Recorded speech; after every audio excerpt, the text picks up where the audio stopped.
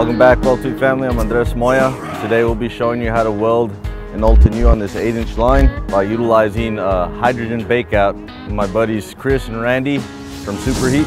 Check out weldlife.com and shop all welding gear shown in this video. How's it going, WeldTube family? What we're going to do here is a bakeout, also known as a Degas. This is an existing line. What we usually do is we come in and we do a bakeout. We're going to wrap all this stuff up onto it. We got our ceramic heaters, insulation, thermocouple wire, our smart packs right here. Pretty much the reason for doing this is these existing lines have a lot of hydrocarbons that go through when they're feeding product through, and that leaves impurities into the metal. So what we're going to do is wrap everything up, and the whole reason behind that is it's going to help remove any hydrocarbons that are left in the metal.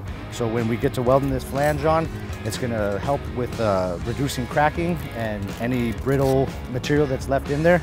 Like Randy said, on our bakeouts, these existing lines, whether it be from a refinery that might have petroleum product running through it, or maybe a power plant that's going to have natural gas, high pressure running through it, hydrogen gets embedded in the walls of these pipes. So when we ramp it up to temperature, we get rid of all that hydrogen, so it alleviates safety issues, plus makes a better welding surface for these guys to come out and get a good contact. Now, to bring power to this, we've got our generated rig back here. This is Superheat technology. We've got a generator with our machine attached to it. So in a lot of different job sites, we've got real small space issues, right? So instead of bringing a generator on one trailer and a heat machine on another trailer, we've got all in one. You can see it's a pretty small trailer, so it fits in tight spots like we've got here. So when this thing generates power, our rig here, which has 8 ports, we can run 8 cables off of this machine. Each cable is capable of running 3 heaters. Okay, so what we have here is our Smart View, which gives us access to our equipment. This is controlling our SAM, and we go directly to that, and it'll allow us to control our rig over here. I'm gonna hit on. It'll send an electronic signal and communicate to our SAM, which will then power on our GR unit. Okay, now that our GR unit has been turned on remotely, we're ready to unlock the Smart Pack and get this run started. So like we said, we're going to take it up to about 600 degrees for about 4 hours. And once that's done, we'll go ahead and strip it out, and we'll let Mr. Moya come and weld this flange on.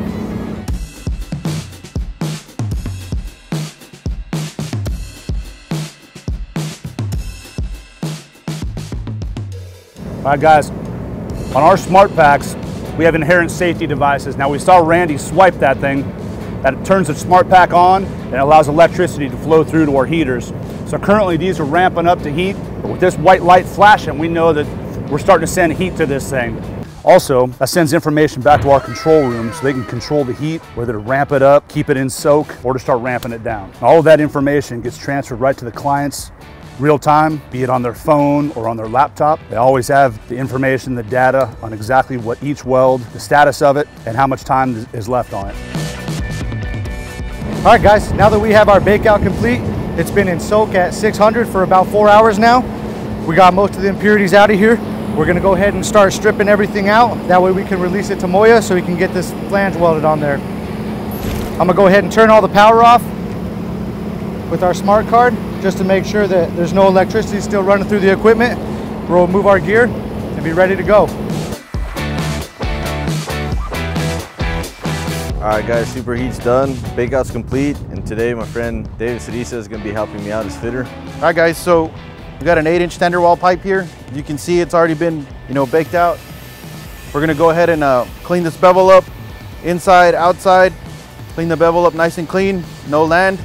Andy's going to be TIG welding this out. Then we'll go ahead and fit this flange up for him and let him get to welding. Today we'll be showing you how to weld an old to new on this 8-inch line. What we're going to do here is a bakeout, also known as a Degas. Pretty good right there, Andy. Yep, give her a tack. Yeah, go ahead and put a tack on top. All right, now that we got the top tack in, we got the flange to hold. Now I'm gonna go ahead and square this 8-inch flange. Looks good right there, Andy. I'm gonna use this wedge just to keep it from closing up on us. All right. Go ahead and tack on the bottom. Good. Yeah, go ahead. I usually like leaving the wedge in there a little bit. You know, the tack has a tendency to basically close up. You know, it's gonna try to squeeze the bevel in. You can see my wedge is already kind of stuck. So just let it cool. Remove the wedge. Now I'm just gonna remove these 2 hole pins out of our way. And now I'm gonna square this on the side. You know, make sure that our flange is nice and square with our pipe.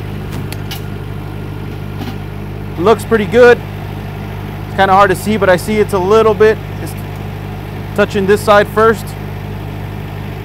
So I'm gonna go ahead and have Andy tack this side. That'll pull it a little bit that way.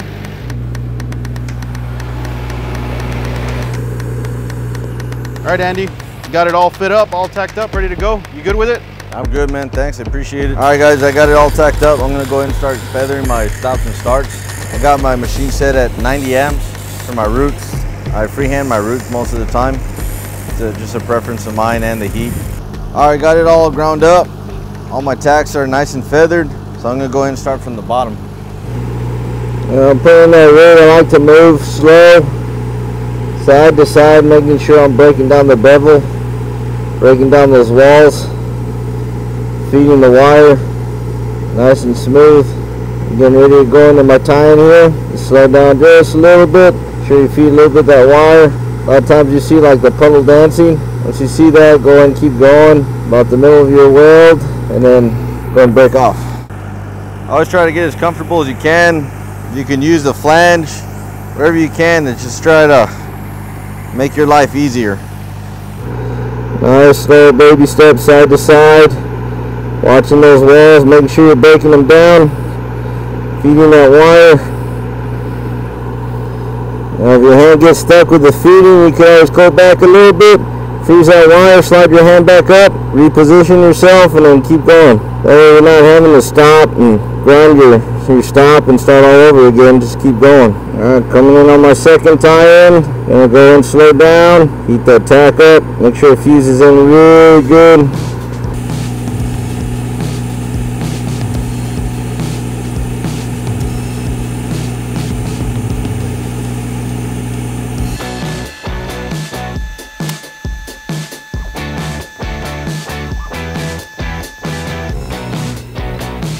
Coming in on my tie-in again.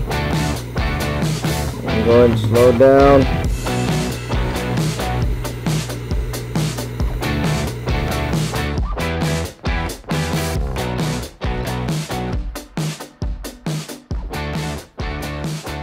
Here already put my hot pass, turned up my machine on amps to 150. Go ahead and start walking this out.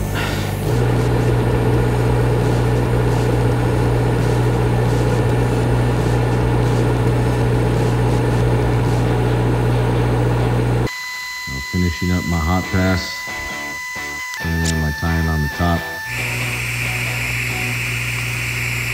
I'm actually trying to leave the mark marks. With my hot pass right there. These next few passes on the filler, I'm going to turn my machine up to 190. Just start walking and filling, walking and filling. Pushing that wire in there, just walking back and forth, pushing the wire, walking and pushing. Pushing. Just continue to do this repeatedly until I flush it out to where I want it and get it where I can put a nice cap on top where it's not too below flush. As you can see, I walk the cup really fast.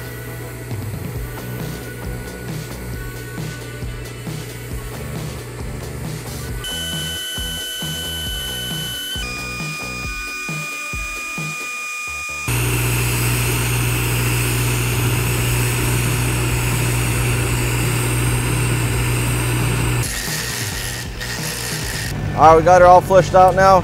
I dropped my machine back down to 160. I'm gonna start capping from the bottom up. Here we go. See how she comes out.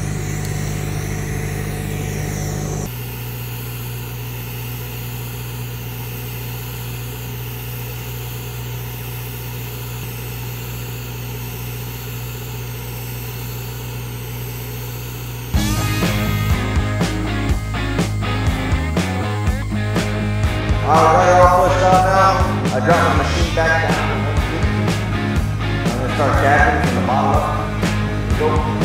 Guys, come down. Well, there you have it, guys. I just showed you guys how to do an old to new filled weld flange 8-inch from start to finish. Somewhat tough. Try to leave it as slick as I could. But big thank you to Superheat, Chris and Randy back there for helping me out. And David Sidisa for helping me with this nice bevel and fit up. But if you like this video, don't forget to like, comment, subscribe. Thank you guys. See you on the next one.